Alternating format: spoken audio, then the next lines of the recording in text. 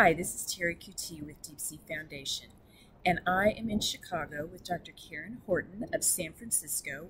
We are at Plastic Surgery, the meeting, and I wanted to talk to Dr. Horton this morning about TUG flaps. We all know that there are a lot of options in breast reconstruction. Some patients would rather have implant surgery. Some patients would rather have the tummy tissue and do the deep flap like I did. But Dr. Horton, I have a lot of patients tell me they're very happy coming to you for their TUG flaps. So that's why I wanted to interview you and have you tell us about it. Okay. So I'll let you take it away. All right. Thanks for being here today. Thanks, Terry. Yeah. So TUG flap is capital TUG, and it stands for transverse upper gracilis. It is a free flap, meaning it involves microsurgery.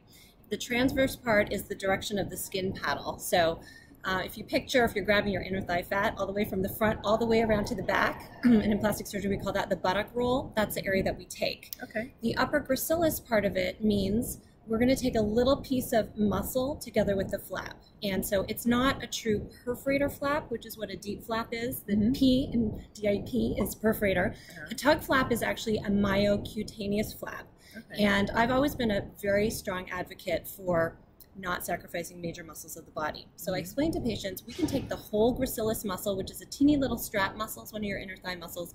We take the whole muscle all the time to reconstruct a smile in facial reanimation for facial paralysis, or say you have a mutilating injury to your flexor or extensor tendons, you can transplant the whole muscle, hook it up to tendons, and you can have function. So taking a little piece of the muscle, there's no deficit. And I know in plastic surgery, I hear the phrase a lot, form and function. Correct. So, yeah, form and function. So the TUG flap, just when I'm talking to patients, I usually call it the inner thigh flap, but in publications, it's called the TUG flap. Well, tell me about recovery and, time of recovery and the difference in recovery, say, between an implant with using, using implants versus, maybe using your tummy tissue. Sure. So when we do a TUG flap, obviously there's a donor site. We take it from the inner thigh. So in addition to a wound either on the breast or underneath the breast, there's a wound in the inner thigh area.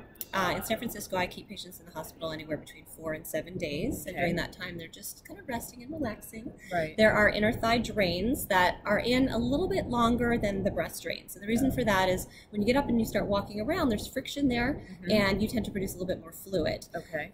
When we first started doing TUG flaps, we looked at our complication rate, and up to 30% of patients had a fluid collection in the inner thigh area called a seroma.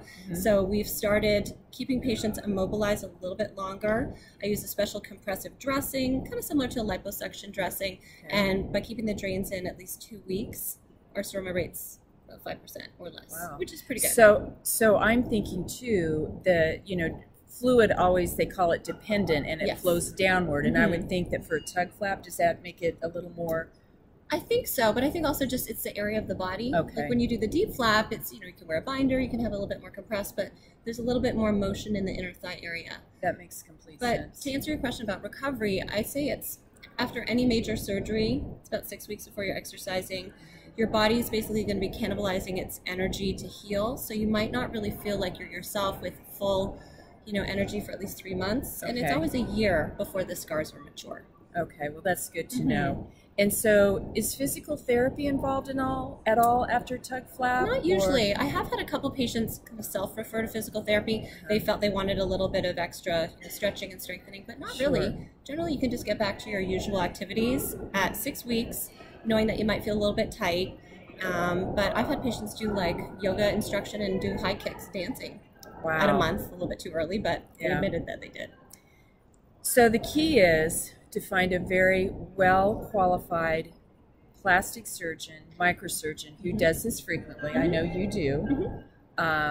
And also to follow your doctor's orders. Yes, that's important. Ladies, follow your doctor's orders, because I do hear some physicians say that women get back to their activity a little too soon and not quite as compliant as they should be, and that can cause more problems. That's true. Yeah. The TUG flap is a great option for women who don't want implants. Maybe they've already had their tummy tissue harvested. Maybe they've already had a tummy tuck. If you tend to be more pear-shaped, if you have more fat in the inner thigh area, it's a really good alternative to the deep flap.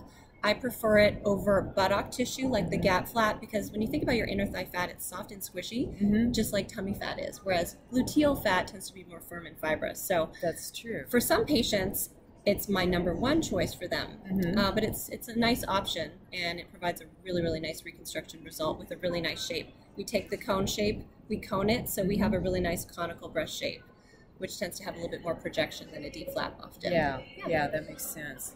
Well, good to know. So we have options for even autologous reconstruction. Thanks for talking to us about the TUG flap today, Dr. Horton. Thanks for having me. Absolutely.